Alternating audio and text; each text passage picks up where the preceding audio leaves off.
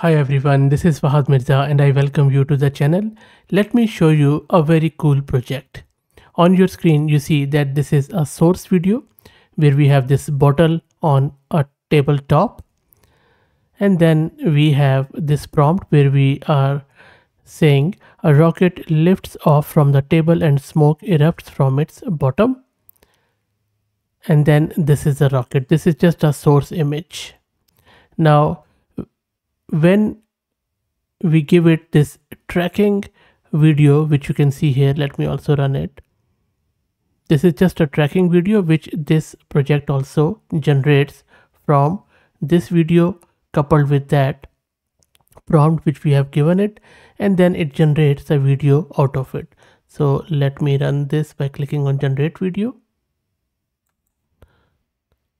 and this is the generated video. Let me play it.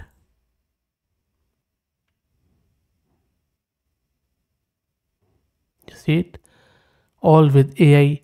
So we have taken this reference video, we have taken this reference image, and we have primarily motion controlled this video by just tracking it.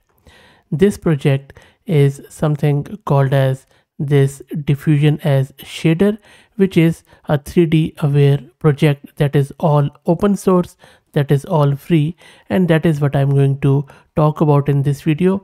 I will also be showing you how you can get it installed locally. Before I do that, let me introduce you to our very good friends at that1.co who are sponsoring this video. If you are looking to deploy powerful AI models quickly, affordably, and hassle-free, you can check out that1.co. It offers lightning fast serverless AI models, hosting with minimal cold start delays, as low as 15 to 20 seconds for huge models up to 70 gig. That1.co lets developers launch large-scale AI seamlessly without worrying about hardware. And I will drop the link in video's description. Coming back to this project, so this diffusion as shader, or DAS in short, is a model that uses diffusion methods specifically designed for controlled video generation. Its key contribution is using 3D tracking videos as control signals. As you can see in this example images from their GitHub repo, this enables comprehensive and flexible manipulation of video content as we just saw. It addresses limitations of previous models, which often rely solely on 2D signals and struggle with consistent temporal coherence and multiple diverse control tasks. It has got a unified architecture. It lets you have temporal consistency that improves coherence across frames due to the inherent 3D representation and linkage information from 3D tracking videos. And the fun part is that this whole model was just trained for 3 days on only 8 NVIDIA H800 GPUs and fewer than 10,000 example videos. That's about it. So let me show you how you can get it installed locally and play around with it. So first step which we need to do is to git clone the repo, and as I said, I will drop the link to it in video's description. And once that is done, we need to install all the requirements from the root of the repo, and for that just run this pip requirements, and it is going to install all the requirements. And that is all about it in terms of installation. In order to run it, just simply run this command, and GPU 0 means it is using my local GPU, and maybe this is the time when I quickly show you my GPU configuration.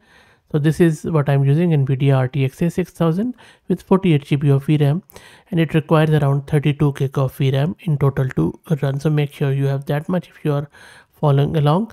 By the way, this GPU is sponsored by our very good friends at Mass Compute.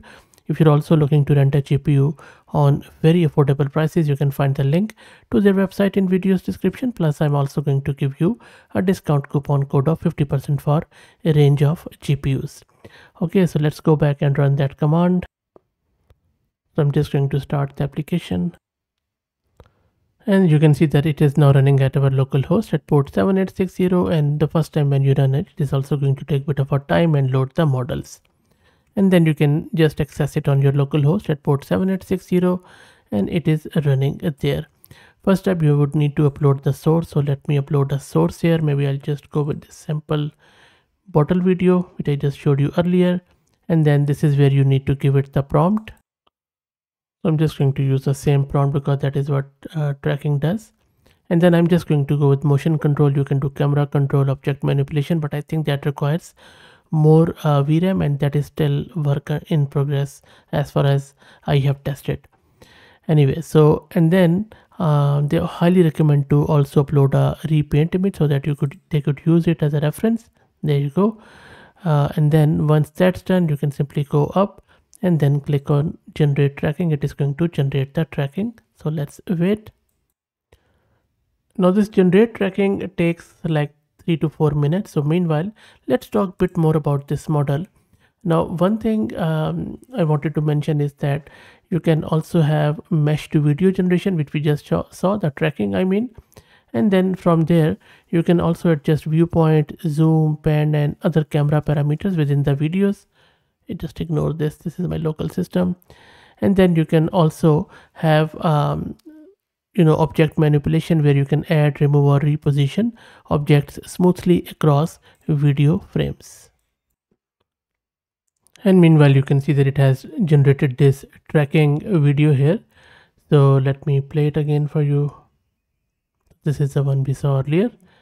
And then now in order to generate the resultant video, you can click on generate video. And that is going to take a bit of a time again. So let's wait for it. And after a while, it has generated this video. So you can play it and you can see the same magic happening again. There you go. So pretty good. Now, there are a few limitations around this project which you need to be aware of, because your images have to be in a very good quality. And then you would also need to make sure that your video is also in a good quality. The aspect ratio is compliant. And also, if you are interested in learning more about their project, they have a separate project page, as you can see here. And they have shared various examples in different poses where there are different rendering styles with different geometry and appearances. They have even used a flux model. You can also see examples of this camera control. Plus, this is what really is cool, which we also saw a bit, where they are using this movement or motion control from left to right or up or down in various phases. This is a spiral one. This is also quite interesting. And this is a motion transfer. I was not able to really work it properly. I think they also still have some bugs. It's a very new project.